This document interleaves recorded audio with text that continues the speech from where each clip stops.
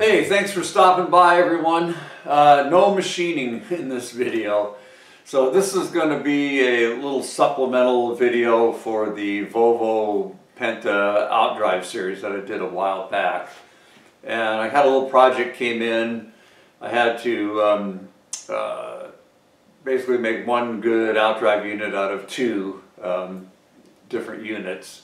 So essentially we put a new upper section on existing lower assembly, and there's some critical shimming whenever you replace the lower assembly with either a new unit or just swapping it to a different unit. You've got to get the bearing that's in between the two housings shimmed properly.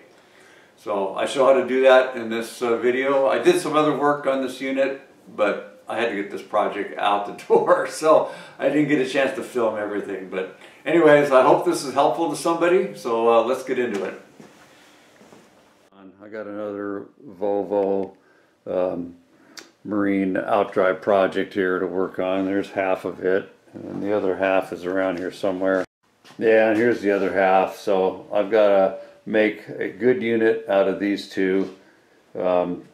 The upper unit that was with this one had problems, and then this lower unit is fine. So I just got to mate them together, do the shimming and so forth. So the upper gearbox is new, along with the midsection. One problem is it's been dropped. So if we look here, we can see that this top cover has been tweaked, and there's a crack here, so we need to replace the top cover, which involves also re-shimming the bearing. So we'll do that. It's actually shimming for the bearing crush and the gasket. So we're going to be doing that. The other issue is even though it had a brand new U-joints, the input spline yoke, here we go, is the newer fine pitch. So the customer already had removed that, but he needed a little help getting it back on. So here's off of a donor unit. Here's a coarse spline, and this matches what he has in his boat. So we're going to clean that up and put a U-joint in there. So that's the other thing we've got to do.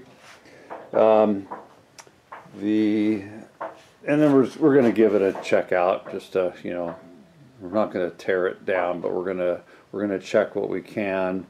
We don't want to fix anything that doesn't need fixing. I mean, it's supposed to be a new unit, and it sure looks like it is. Okay, but we have to shim this bearing when we mate the two units together. So that's probably the most technical part of this.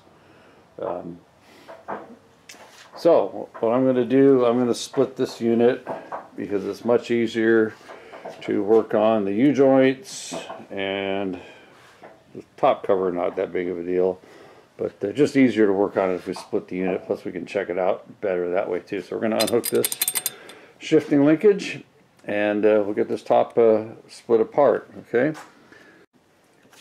All right, I got our linkage undone. All right, and I got our nuts removed from the studs, and these are loosened up underneath here. So we're just going to take them out, and then we'll get this top off.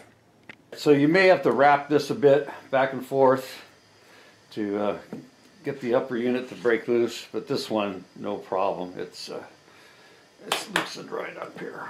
Okay. Okay, there we go. Nice having a new unit. Okay, there's a couple O-rings here, and there's shims down in the bottom here. Let's see if any stuck to the bearing here. Doesn't look like it. Okay, so shims are critical. Alright, so here's our shims. Okay, and we'll double check this when we go back together, but we're looking for a 2/1000 crush to clamp the bearing. So I'll show you how to do that when we go back together. Looks like they got a little careless at the factory. We got a little nick right here, a couple more here. So there's burrs there. So we're gonna deburr all that before we go back together also. This side is cleaned up and ready to go. I removed all the factory sealer, and I had to do a little draw filing to take care of, we had a little dent right there, took care of that, and a couple little high areas. And we did a little cleaning in here, so we're ready.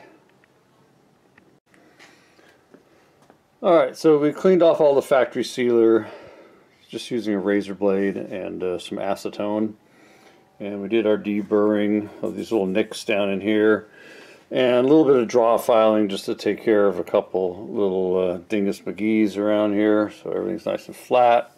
Being real careful not to remove any amount of material. We did have to swab out the oil return tube. There was a little bit of debris in there, and we'll give her everything else one last blow out with air before we do any assembly. Okay, so to properly shim this bearing race, you got to come in with a depth gauge and take a series of careful measurements of the depth of the housing, and you want to do it in several locations, measuring this depth.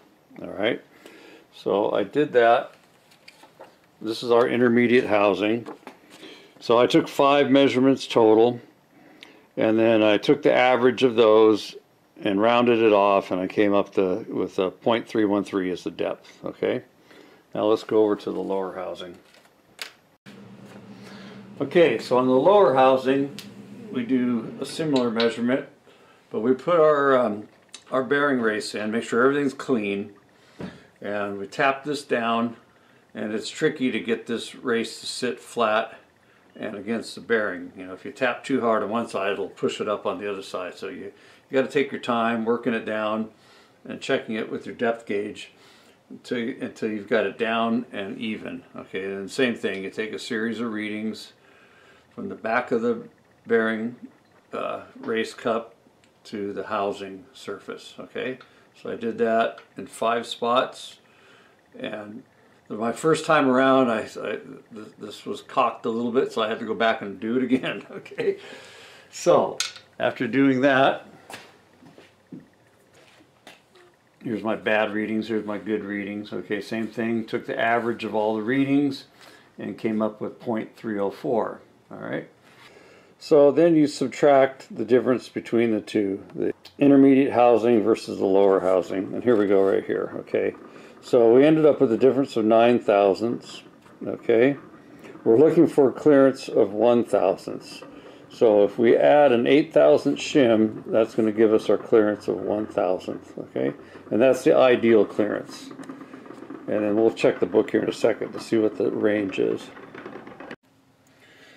Alright, so it's a little confusing.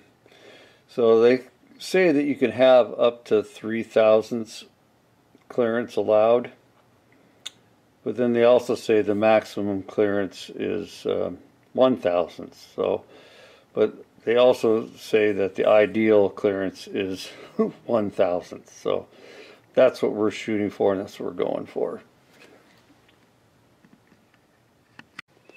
Alright, so according to our calculations, we need an 8 thousandths shim. This is the original one from the old unit. So let's see, let's check it. I've already checked this a couple times. But that comes out to about 7.5 thousandths. Okay, pretty close. And then I grabbed one of my spare shims here.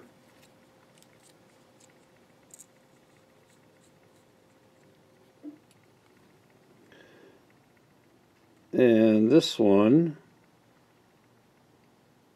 is 8 thousandths.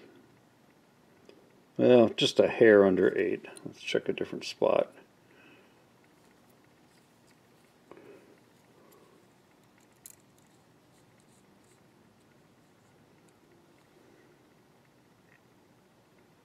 Okay, so that's 8. Or still, just maybe a couple tenths under 8. So this one's a little closer. We're going to use that one. that one goes back in the box. Alright, so just doing a test fit. So I don't have any O-rings between the housings, and the bearing race cup, it's real hard to get it out of the lower section when you do your test measurements. So it's easier just to put the intermediate section on, carefully draw it down, and then it should stay in the upper section when I separate the halves again. And then we'll do the final seating when it's apart. As you're bringing these housings together and drawing them down nice and even, you want to keep turning your propeller shaft, make sure nothing's binding, and also check the backlash as you go. You can usually feel it or hear it. So we're all the way down. We still have a little bit of backlash, which is perfect. So now I'm going to separate these, and we'll do the final seating on that bearing race. Okay, just gonna get this bearing race seated all the way. Got a block of wood here because of the return tube there, sticks out a little bit. It's kind of, I got just a piece of aluminum. You guys see all right? Yeah. Okay, just gonna put that on there. Try to do this.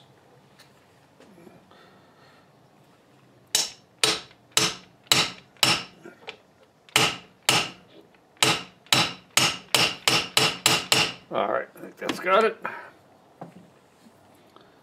Alright, and then be sure to clean that off really good. Make sure there's no chips or fragments that got in there. If you're using a piece of brass, brass has a tendency to flake off a little bit. So, alright. Alright, so this is ready to go back on, O-rings, sealer, and so forth. So I'm going to do that off camera. Okay, we're ready to go back together. So we got our O-ring here on the oil return tube, a little bit of grease on the water tube, and a thin coat of waterproof grease on all the mating surfaces. The book tells you to use a non-hardening sealer. Most everybody I know just uses grease, and we've had, you know, good luck going that way. All right, and then on the bottom side, make sure you got your O-ring in here. I got a nice coating of oil-proof, waterproof grease on that. This O-ring's in place. Our oil strainer's in there and clean. Okay, and same thing, a light coating of waterproof grease on the mating surfaces. Okay, and be sure to anti-seize on your bolts. If you don't have anti-seize, grease will work, but anti-seize is preferred. And 28 foot-pounds of torque on these guys, 10 foot-pounds of torque on the smaller ones. You really can't get a torque wrench on these, but you just have to kind of go by feel. Okay, so we're going to put it back together. I'm not going to show that. It's pretty basic. Okay, we're all bolted up. Oh, reminder, keep checking your propeller shaft as you're tightening the housings. Make sure it keeps turning freely, and you still have a little bit of backlash. If it starts to bind up, stop, something's wrong. Your bearing race shim is probably the wrong size. Okay, you'll need a modified 5/16 hex key to be able to get in on these bolts.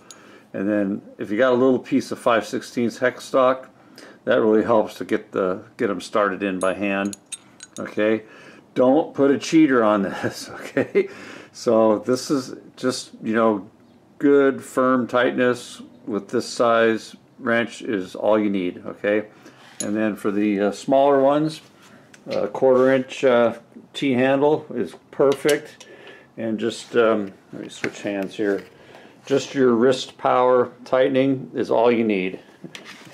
If you know, if you're a bodybuilder dude, maybe a little less. Okay. So, but you can put a torque wrench 10 foot-pounds if you want. But you know, trying to get a torque wrench on these guys, good luck. All right, so there we are. One note, the shaft that comes up through the lower unit, they do have two different length shafts. So if you have a short shaft model, which is kind of rare, they have a longer coupling for those. So just FYI on that. All right, so we're good here. We're gonna concentrate on the upper unit now. And forgot to mention, just use a crisscross pattern when you're tightening, and don't do it all at once. Just work your way around, take your time, back and forth and so forth.